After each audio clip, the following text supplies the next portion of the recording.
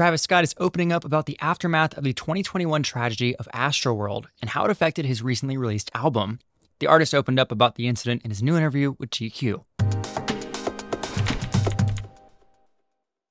Now, it's been 2 years since the Astroworld incident in Houston, and rapper Travis Scott spoke to GQ for the outlet's 28th annual Men of the Year issue. The 32-year-old rapper shared his state of mind on the aftermath and what it caused for his decisions behind making Utopia.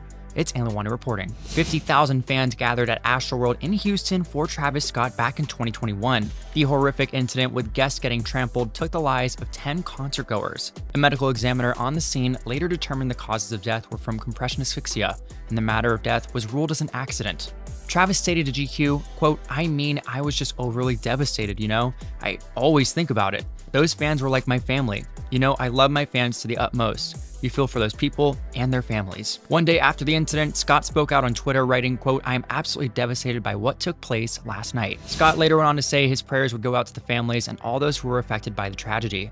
He stated he was also committed to working with the Houston community to help heal and support families in need. 1 month later, Scott spoke out for the first time in an hour-long interview, denying any hearing of any signs of distress from the crowd while he's performing. Scott faced a number of civil lawsuits in the wake of the tragedy, though he settled several of those suits and was cleared from any criminal wrongdoing. Travis also confessed that some of his mindset in the aftermath of the incident is expressed in his 4th studio album, released in July. Scott began working on the album in 2019 and began the album rollout back in 2021 with singles like Escape Plan and Mafia. The Sicko Mode rapper also explained that the releases were timed to coincide with the first night of the Astroworld Festival in Houston. This was the festival's 3rd installment since 2018 and was meant to help usher in a new era of music. Scott admitted that he retreated from the public eye, only emerging for the public appearance and show. He even admits the track My Eyes references the devastating incidents and night in Houston, telling fans that he relates to their pain and concerns as much as the next person does.